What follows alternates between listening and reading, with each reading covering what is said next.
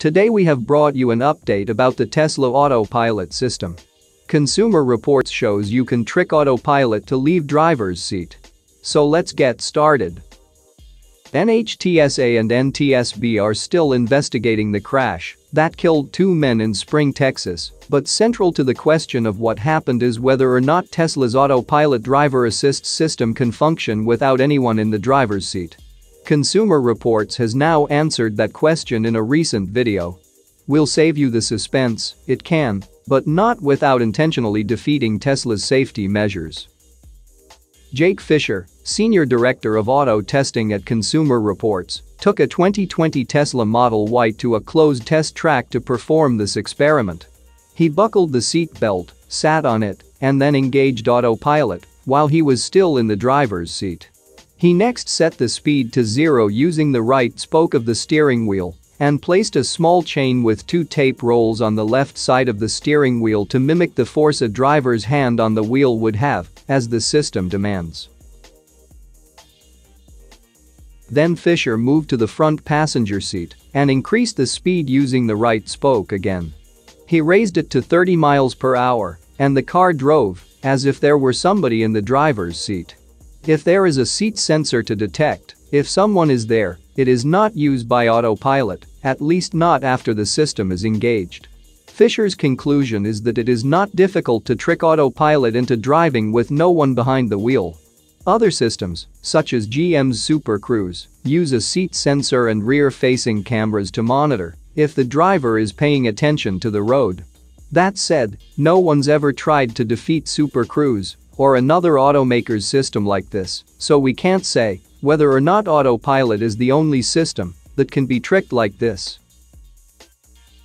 Consumer Reports editor stressed the goal was not to try to clarify anything about the crash. Investigators have not determined how or why the driver was found in the car's back seat. The main goal was to verify if the safeguards the system uses to prevent abuse work. The organization concludes that driver monitoring systems need to work harder to keep drivers from using the systems in foreseeably dangerous ways. According to Fisher, Tesla has done a great job at making EVs popular, but they seem to be using their customers as development engineers as they work on self-driving technologies, and they need to do a better job of keeping them safe. That point is far from revelatory and something critics and fans of Tesla have been arguing about for years. Another such experiment was conducted by hackers at McAfee. Hackers at McAfee produced a video revealing this experiment. Essentially, they used some tape and edited a speed limit sign to see how a Tesla on Autopilot would react. However, it's important to note that the test car was a first-gen Tesla Model S using Mobileye's early Autopilot system. The most interesting part of the experiment is that while the hackers made a simple change to the speed limit sign, just adding a longer line on the number 3 on a 35 miles per hour sign, the car seemingly saw it as an 8. The hackers could have simply changed the sign to read 85 miles per gallon, but it wanted to see if the car would recognize the minor change differently than a human may see it. More specifically, a human would likely still see 35, but the car assumed 85. Hackers have manipulated multiple Tesla cars into speeding up by 50 miles per hour.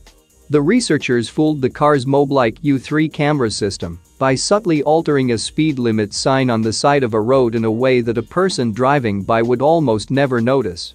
Tesla encourages such hacking to help assure that its systems perform as advertised and to help it work to correct any potential vulnerabilities. McAfee shared the results of its tests with both Tesla and Mobileye.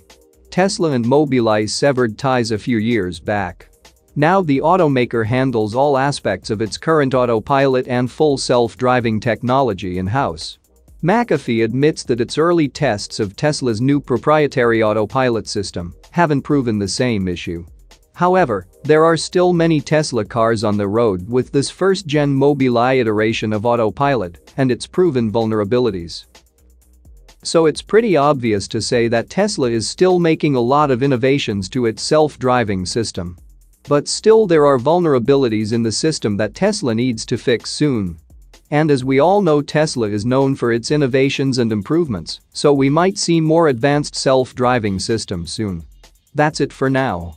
So what are your thoughts about this? Let us know in the comments. Stay tuned at the Electric Arena for all the latest Tesla and electric vehicle news.